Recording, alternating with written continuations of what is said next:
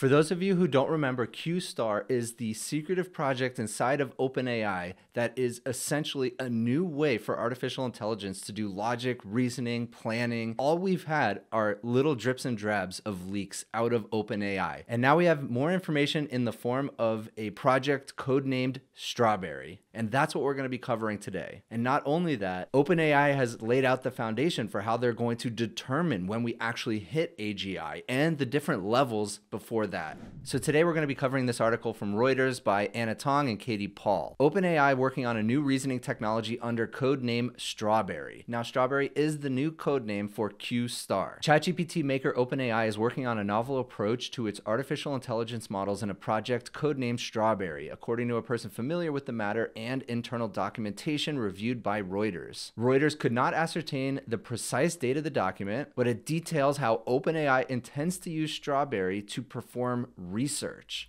And again, just another extension of this whole Q-Star saga. And again, Q-Star is all about logic, reasoning, and most of all, planning. That is something that today's large language models just do not do well. They are not able to actually plan ahead without the help of agentic frameworks around them. So here it says, Strawberry models aim to enable the company's AI not just to generate answers to queries, but to plan ahead enough to navigate the internet autonomously and reliably perform what OpenAI calls deep research. Now, one thing I've been thinking a lot about lately is something that Sam Altman said a couple months ago. I think about deep research in two ways. There's post-training and pre-training. Sam Altman mentioned that the total set of data available to train models is not really growing that quickly. And so you really have two options at that point. You can have other models create synthetic data to then train new models on, but I'm not sure how well that approach is going to work because it's all going to be derivative data. And then the other option is to allow models to do a lot more with the existing data. And what does that actually mean? Well, when a model is trained, it trains on a set of data. But models that are pre-trained in this way basically look at the data once. And that is not how the human brain works. If you think about it, if you're trying to learn something sufficiently complex, you read about it, you take your time to think about it, you reference other information sources while you're building up your own knowledge about it, and it takes weeks and months and sometimes even years to learn about a subject in depth. And that is just not something that large language models do today. But what if they could? What if they could actually take that same set of data and think about it over and over again in different ways to come up with potentially the best set of knowledge? And then post-training, it's kind of similar. When you prompt a model, it gives you the answer to your prompt, but it doesn't really think about it. It just gives you the first answer that it can come up with. But what happens if it has time to think and it's actually able to iterate? We achieve that through a number of different prompting techniques today, like chain of thought, and even mixture of agents in a sense. But large language models by themselves can't do that. And that is what Q-Star, and now codenamed Strawberry, is aiming to do apparently. So here, OpenAI actually commented on this story. So OpenAI company spokesperson said in a statement, "We want our AI models to see and understand the world more like we do.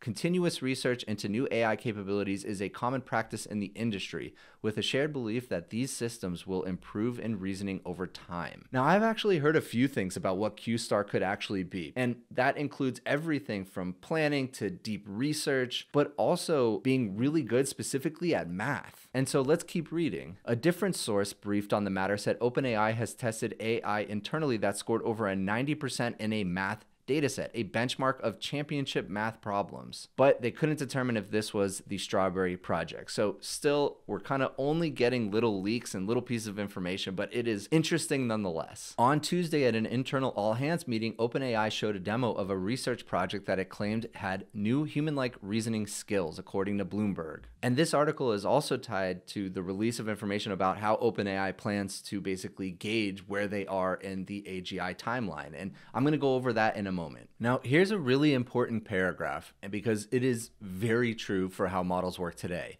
Large language models can already summarize dense text and compose elegant prose far more quickly than any human. The technology often falls short on common sense problems whose solutions seem intuitive to people, like recognizing logical fallacies and playing tic-tac-toe. Now, we've seen these models get a lot better at these logic and reasoning problems. You know, if you've watched any of my videos, I run them through a series of logic and reasoning tests, and over the last 6 months, and especially just the last 4 months, we've seen tremendous progression in the large language model's ability to solve some of these problems. But they still do fall pretty short of getting it right consistently. AI researchers interviewed by Reuters generally agree that reasoning in the context of AI involves the formation of a model that enables AI to plan ahead, reflect how the physical world functions, and work through challenging multi-step problems reliably. Now, a few things here. AI that can plan ahead. That is not how LLMs work today. You are required to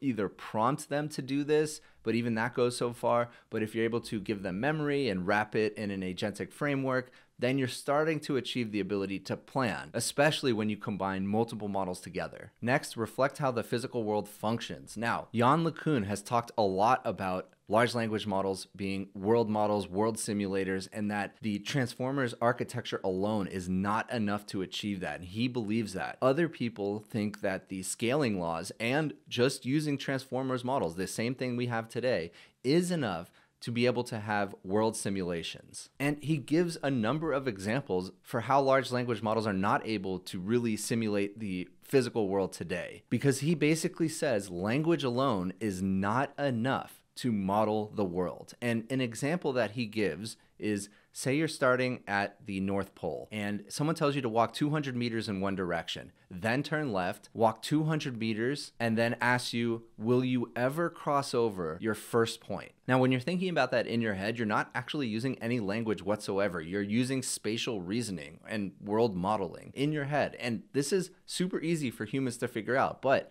it's actually quite difficult for large language models to figure out. And that's his point. And next it says they want this new Strawberry model to be able to work through challenging multi-step problems reliably. Something, again, multi-step planning, multi-step problems, LLMs generally struggle with. Improving reasoning in AI models is seen as the key to unlocking the ability for the models to do everything from making major scientific discoveries to planning and building new software applications. And if we do have this greatly enhanced planning and reasoning from AI, we might actually be at that point of AGI. And if you watched my video about Leopold Aschenbrenner's situational awareness paper, you know that AGI is just one step before superintelligence. And this is probably one of the ingredients to hitting AGI. And here's a quote from Sam Altman, said earlier this year, the most important areas of progress will be around reasoning ability. And right here, they actually mention Yann LeCun. For instance, one of the pioneers of modern AI, Yann LeCun, who works at Meta, has frequently said that LLMs are not capable of human-like reasoning, which is what I just mentioned. Now, OpenAI has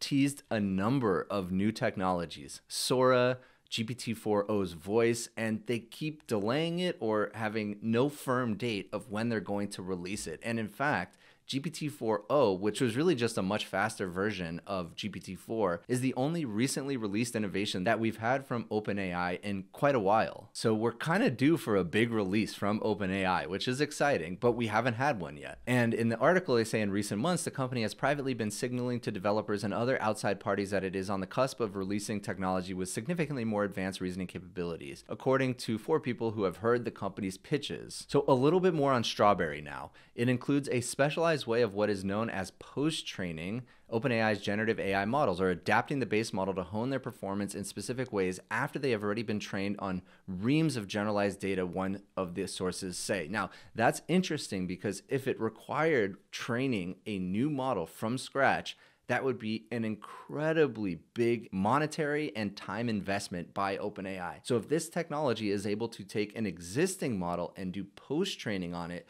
that's going to decrease the time to release and decrease the cost of training it tremendously. Strawberry has similarities to a method developed at Stanford in 2022 called Self-Taught Reasoner, or STAR, and we've covered that in a previous video. STAR enables AI models to bootstrap themselves into higher intelligence levels via iteratively creating their own training data. and in theory could be used to get language models to transcend human-level intelligence. More on Strawberry, it is aiming to perform long-horizon tasks, the document says, referring to complex tasks that require a model to plan ahead and perform a series of actions over an extended period of time. And this is something Sam Altman has talked about, and that's both pre and post-training. Basically, rather than the model simply taking your prompt and spitting out the first thing it thinks of as soon as it can, it will actually take seconds, minutes, hours, even days potentially to think through it, come up with the best possible answer, and then give it to you. And that might actually be a setting that you can give to the model saying, hey, take as much time as you need, or I need this within 10 minutes. And the longer you give it, the better the result will be. But currently there is not any really known technology that can do that. And that would be an enormous unlock if it could be done like that. And imagine that in a multi-agent system. You might have a few agents working together in real time, and then they task a long thinking agent to go off and take its time while it's doing other stuff.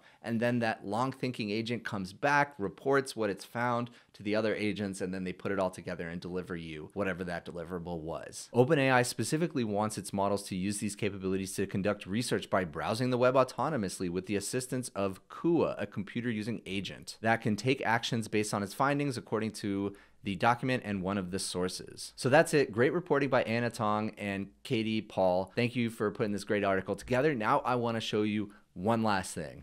This is an article by The Verge, and this is about how OpenAI will actually determine how powerful its AI models are. And you're going to be a little bit surprised to hear its current iteration of ChatGPT is only level 1 of 5. So they really think that the current version of ChatGPT is really dumb. And that's actually exactly what Sam Altman has said in the past. He has said the current version of ChatGPT is really bad. And in fact, it will be the worst it ever is right now. So as impressive as it has been over the last year to see ChatGPT and its iterations in performance, we are still just at the very beginning. OpenAI has created an internal scale to track the progress its large language models are making towards artificial general intelligence. So ChatGPT today, level 1. And OpenAI claims it is nearing level 2 though. And level 2 is defined as a system that can solve basic problems at the level of a person of a PhD. Level 3 refers to AI agents capable of taking actions on a user's behalf. In my opinion, this level 3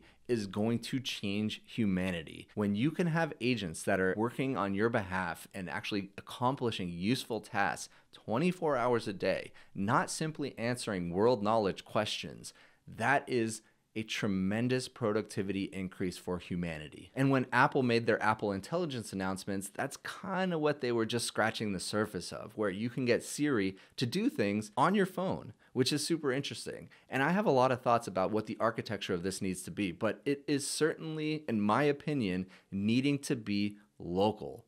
And that is because for an AI agent to actually accomplish things on my behalf, I want it to have access to all of my private information. And thus, I don't want it leaving my phone. I definitely don't want to send it to OpenAI. So all of this needs to be done locally on the phone or on any edge device. Now, here's the thing, and I have a video that I'm creating all about this. I actually strongly believe in a future where we're going to have very narrowly defined, very vertical models that are small, hyper efficient, low cost that can run on edge devices, but more on that in a coming video. Next, level 4 involves AI that can create new innovations. So basically scientific discoveries, math discoveries, and so much more. And if you remember the chart of Leopold Aschenbrenner's situational awareness paper, that would be when we reach AGI, because at that point, when we reach AGI and AGI can go do research about itself, self-improve, that is when we're going to have the super intelligence explosion. Then level 5, the final step to achieving AGI, is AI that can perform the work of entire organizations of people. And this ranking feels very similar to how they ranked autonomous driving vehicles. So level 0, level 1, level 2, and then so on, where all the way at level 5, you basically don't even need to pay attention. The car's just driving you.